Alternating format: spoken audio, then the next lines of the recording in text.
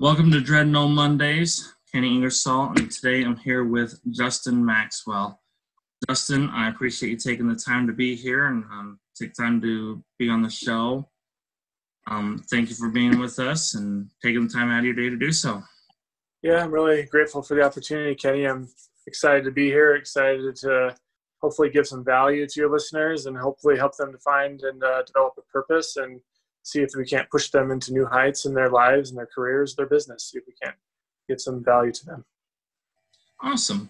And we're looking forward to it. I'm excited for this one.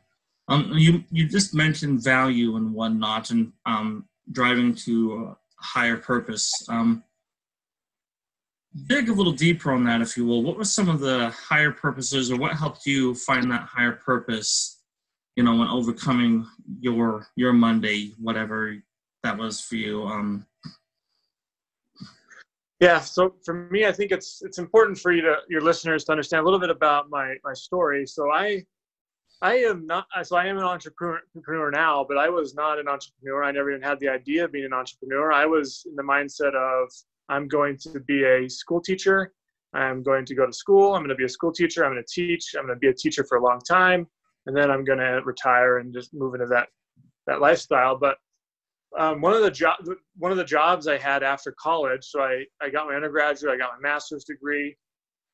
And one of the jobs I got right out of college was at a school called Athlos Academy. I'm not just like a classroom teacher. I was a physical education teacher.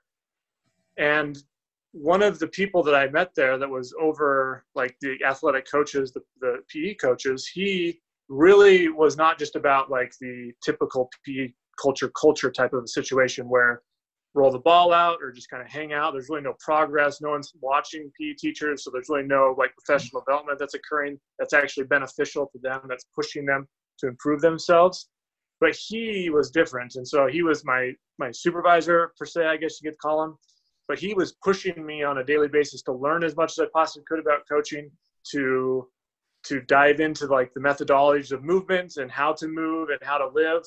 And that pushing, that excitement that he gave me was like a push off of a cliff, essentially, to like just start learning as much as I possibly could about the world and not just get stuck into, I have to be a PE teacher. I'm just going to like just kind of roll along with life and just let life happen to me. But instead it shifted my mindset into, I'm going to take action in my life and I'm going to learn as much as I possibly can. And all it took for me to get that was a mentor. Essentially, he's my mentor.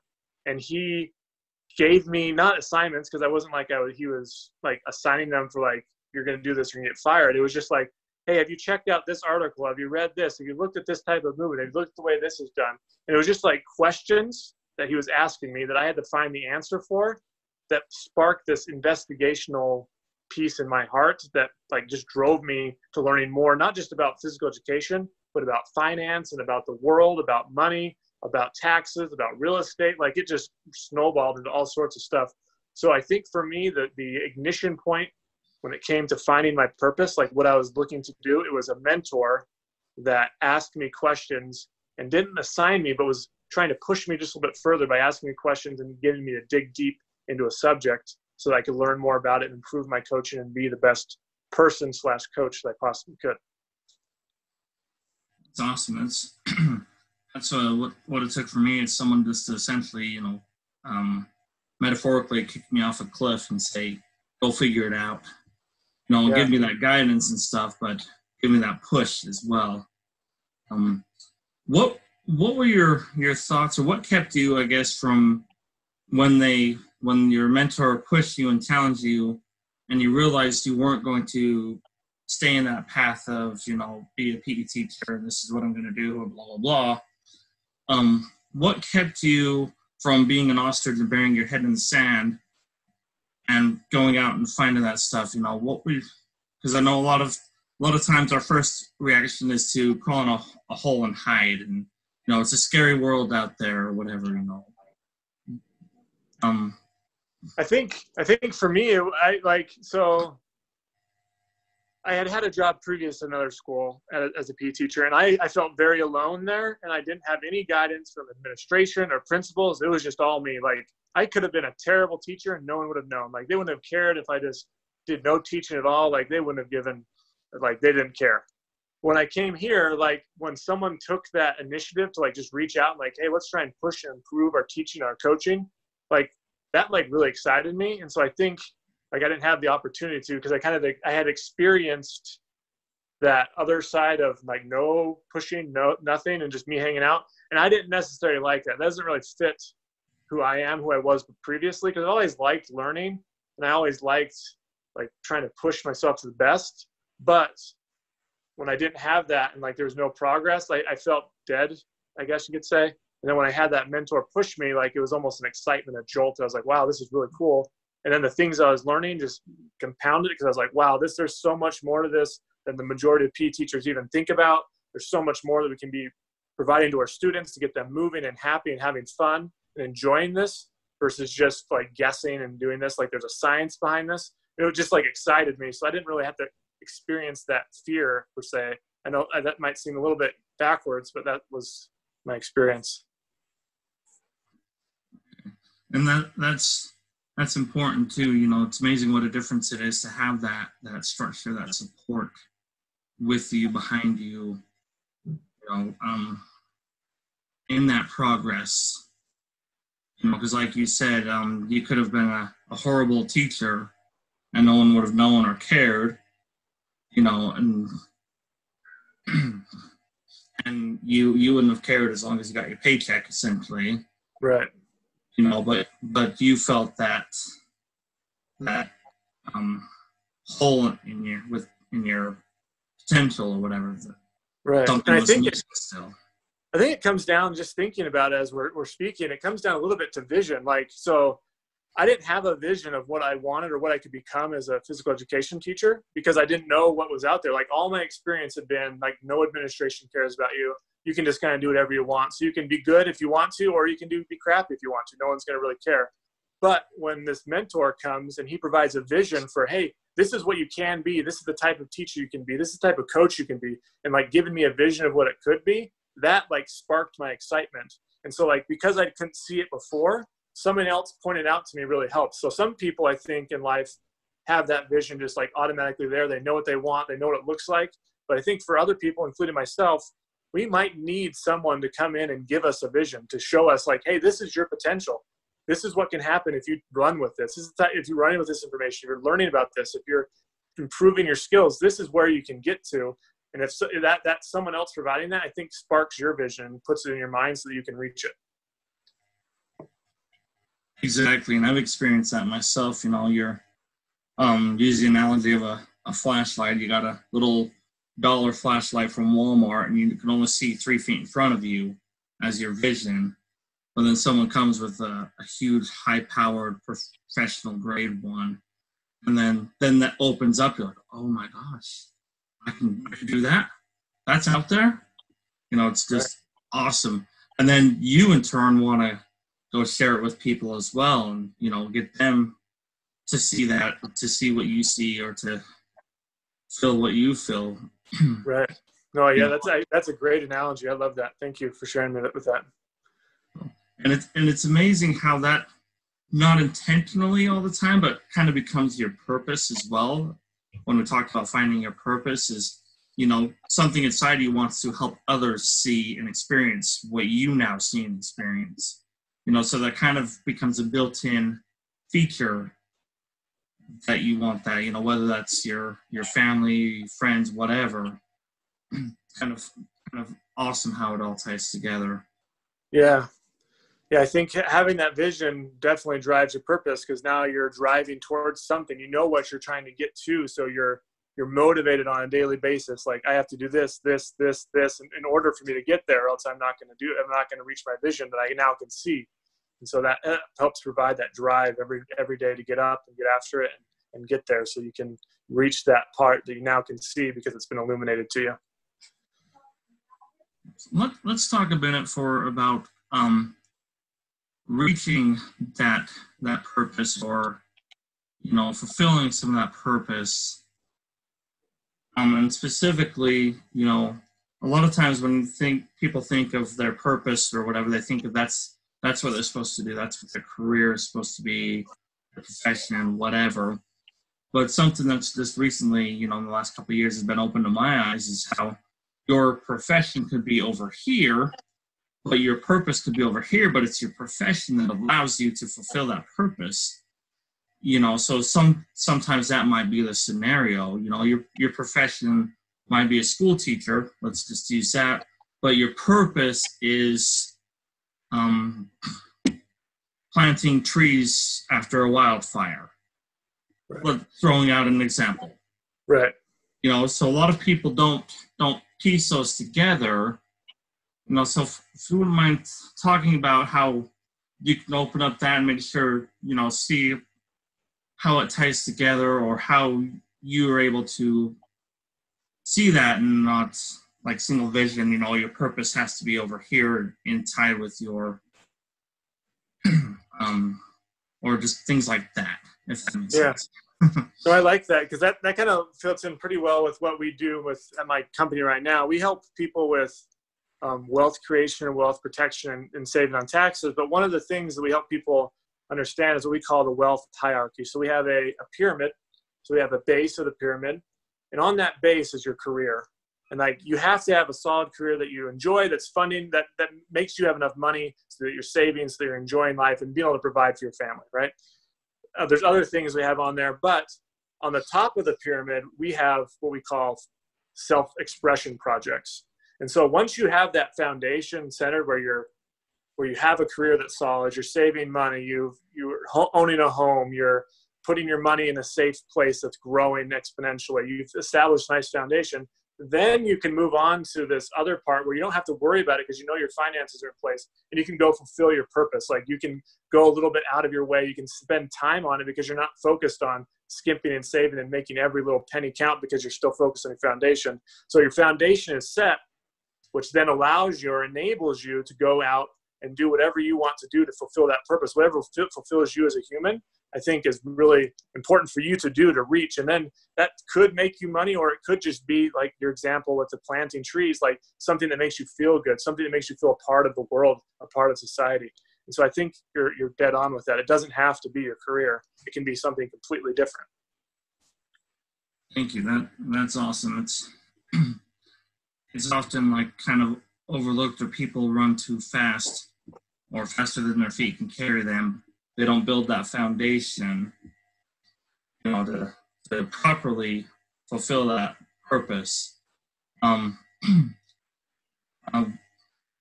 Another example I'll bring up is I'm a big Grant Cardone fan, and he often talks about, if you go on vacation, make sure you're working, you're busting your butt so that you can go on a vacation, and it's not a 2-day or 3-day weekend and you're worried about every penny.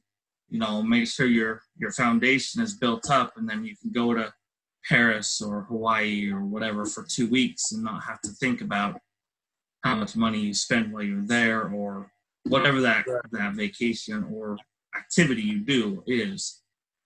Right. And I think that's really important, because a lot of people do it backwards. They're trying to fulfill their purpose, see if it's outside of their career, and they're trying to do it. But now, because they haven't built their foundation, things crumble, they lose their job, or it's not consistent enough. And so now they're stressed. They're not able to really, truly give their purpose. They're not able to really focus on the vacation, because they know that they're going to debt for this vacation. They know that it's going to cause them to have to work harder when they get home. So they're thinking about that versus actually being on vacation, enjoying life, and letting that come. So you got to set that foundation. It's really, really vital. Let's go back to mentorship. Mentorship. What's it like for you? Do you find that a lot of times, from what I've experienced, people think it's kind of a one and done. You read this book, or you hire this coach for a year or whatever, and then you're good to go. Kind of like after you graduate high school, you're set for life. What's been your experience with mentorship? And you mentioned a little bit how much it's opened your vision and whatnot. Do you continually seek mentorship to improve yourself? How does that tie into finding your purpose and on your path to purpose? Yeah, I think you, now that I've seen the power of a good mentor, like it encourages me to start being a mentor too. But I think you should always be seeking someone that's a little bit farther on the path than you, so they can light that light, like your analogy earlier, so they can show you the next picture of what's now possible now that you've reached that point. So you're always looking for someone that's 1 or 2 or 3 steps ahead of you to bring you up to where they are, and then you're just constantly doing it. And they might always be 1 or 2 or 3 steps. So they can always be your mentor, but maybe you end up passing them and you have to go look for someone else. But I think it's really important to always have at least someone that has a vision of where you want to be, and they're going to help you get there.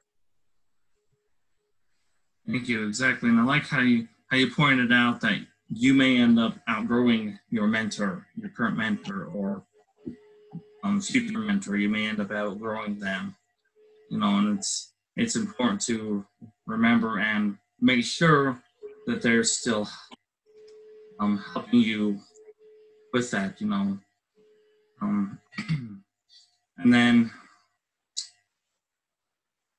then yeah, I think at the beginning of your journey, you can have kind of a generic mentor, not to put titles on anyone, but this person is good at your vision. But then as you continue on, you want to get like more specific and deeper as you go up that path or whatever. So I think that's important, and glad that you pointed that out as well. That you might have. I think it's important to, like, because not every mentor is going to be the best at everything in life. Like, you'd have a mentor that's fabulous at finances and taxes, but they suck at their health. So you don't want to follow their path on health, but you have someone else that's helping you and mentoring you on, like, what's the food you should be eating, how much exercise you should be doing, what kind of daily routines you should be doing. Then maybe have someone else for your marriage, your relationship. So you don't have to look for one mentor to be the end all be all. Like, you can have different people for different classifications of your life. Exactly. That's so important that people understand that, or that they realize that your buddy Joe may not be the best marriage mechanic or marriage mentor when he's never been married or divorced 3 times, or right. Go along with what you were saying, and also it's important that people, not question the mentor, as far as their capability, of course, make sure they're a good mentor, but, dig deeper, ask questions to get to where you want to go. Don't just sit back if you're not where you want to be. Ask them, okay, well, I want to be here, or what about this specifically, or what about this specifically over here? Get specifics. When you get to that point, making sure you're asking and really digging deep to fine tune as you go along. Yeah. Or make those small course corrections during your path, whatever that path may be, finance, fitness, whatever. Right. Yeah, I agree with that. I think it's really important to not be afraid to receive feedback, because I think sometimes, like, you're going to be doing things that just aren't the best for you in whatever it is. Like, it could be your job or your health or fitness, and someone's going to call you out. It's good to be not offended by the mentor or anyone else. Just take it as that's their perspective, digest it, and see if it applies to you, see if you can learn from it, make changes from it, and then if you need to, make those changes. Exactly. And your vision today might change, so those questions, those changes will be different. Those tweaks may be different 5 years from now that you can't see today. Right.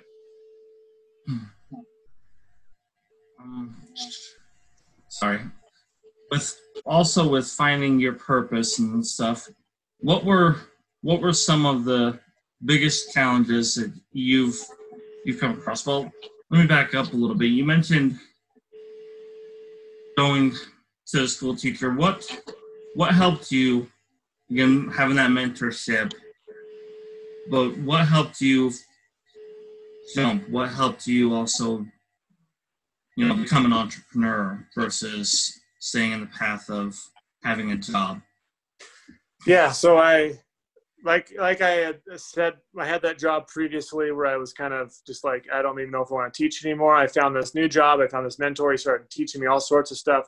I really was passionate about it. But then I did end up hitting another wall where it was like, financially, I just don't know if I can provide for my family enough. We can survive, but we're not going to like live and enjoy life fully.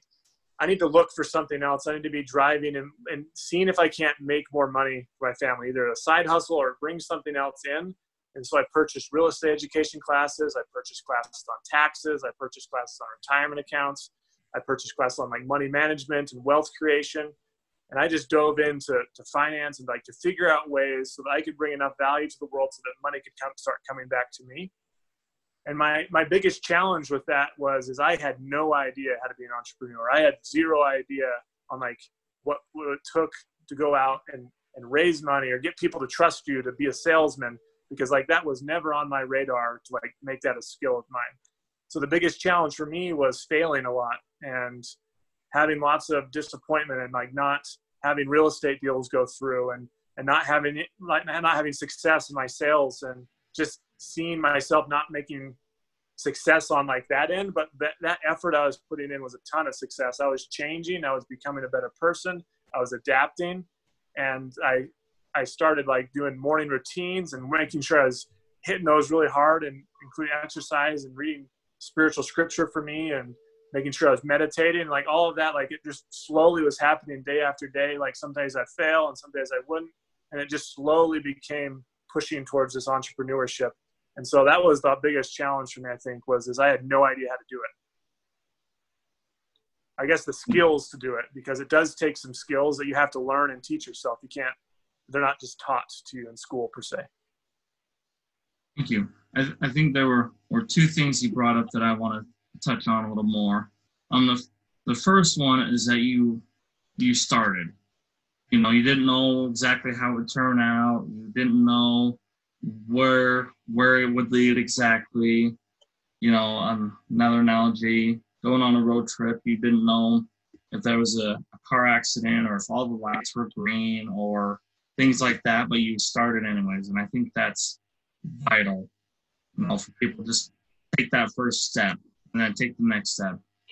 And the second thing you brought up is through these failures and things that fell through, the real estate deals that didn't happen and whatnot, you mentioned that you saw that you were improving and making positive changes, in your mindset and physical and finance and other things like that.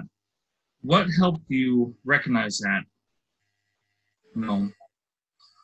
So it actually goes back to my school, because like one of the big things that school that with the mentor I was talking about, they're huge on teaching people, the kids specifically, growth mindset. So like your end result is not who you are, like what your output is. It's that process that you're putting in to get that result is what you should be enjoying, what you should be examining. And so I really took that mindset to heart from Carol Dweck, like that research, that lessons, the scarcity mindset or the closed off mindset versus the growth mindset.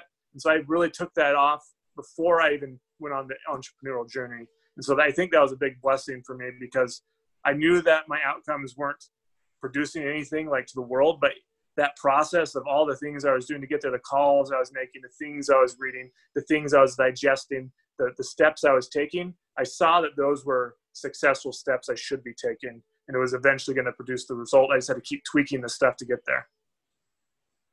Thank you. That's very vital. There's a lot of people, they'll see the failures and that's all they'll see, or that's all they'll focus on, when they're not recognizing the changes, the successes they're having within themselves, whether that's mindset or whatever the case may be. They don't recognize those small wins, those small positive tweaks. And sometimes it takes someone else pointing it out. One thing I've heard many people do is they'll keep a timeline on themselves, and today I'm at point A, and tomorrow this happened. Well, not tomorrow, but this day this happened, this date I did this, and then 5 years from now or whatever, they can look back at that and see those small changes and go, wow, I made more difference than I realized, or that's something they can visualize as well. But it's important that people recognize that and understand that, they're small wins. Yeah, and if your listeners are curious, like, how do you develop that? I think it just comes down to learning about it, like learning what a growth mindset is, learning what an abundance mindset is, and it's like learning about it, and then just try and catch yourself when you're not thinking that way. I think that really helps. Like when you start noticing yourself, like, oh, that sucks. I'm a failure. I didn't succeed there. But then, like, you got to put a stop on that thought. No, I'm not going to go down that way. What progress did I make prior to this outcome that I had success with? And if I didn't do anything that was proper, like, what can I change next time? So you're self-evaluating constantly. So I would really encourage people to just learn as much as they can about growth mindset, abundance mindset, because that's the mindset that's going to take them to their purpose. Right, and that's perfect example, perfect place to start is just start learning about it, what it is, get a better understanding. Even if you don't have that change quite yet, you can start learning about it, and then you can think about it more, and then you'll start thinking that way. And like you said, you'll get to the point where you do a self-evaluation and just put a stop on the negativity and just like, nope, this is what I did. This happened, yes, but this also happened. And because this happened, this will be better next time, or whatever. Or I can now see the next step. I can now see the next destination. So thank you for bringing that up. Yeah. A couple more wrap-up questions. You mentioned a couple of them. What would like be your number one, or what would you suggest to people just starting? You just mentioned, reading good books and finding a mentor. What was that? What you would point out, or what would you point out specifically, or how people could go about that? Like, how would you suggest someone find a mentor? So I think I have a few suggestions for people. I think to answer that question, how do you find a mentor? I think you got to put yourself in a position where you're going to find mentors. So whether that's going to networking groups, or whether that's just getting out to wherever you wanting to be to find your purpose, or to improve your career, or to learn something new about things that interest you, get out there and associate with people that are in that field. Like for me, when I started with real estate, like I joined a real estate investing group. And so I was constantly associated with people that were in that field. So I could start picking off and talking and having discussions with people to see who was doing this, who was doing that, who was having success, what were they doing, like that type of stuff. I think immersing yourself in the field and with people, I realize that's a little bit difficult right now, but like there's plenty of like virtual groups that same things happening just in a virtual setting, where you can start associating with people that are doing that thing that you want to do. So I think that's number one, is to find a mentor, start associating with people that fit that build. And then for another one that I think is really valuable is to really crush your morning. Like you need to have a morning routine that's the same every day. Like you're going to wake up at the same time. You're going to do this. You're going to do that. You're going to do this. So like, for example, mine is I wake up, I come downstairs, I have just a kettlebell workout that I like to do. And then I immediately go into meditation. And then I immediately follow that with just like vision, like where I want to be, how I want to do this. And then I follow that up with spiritual scripture study.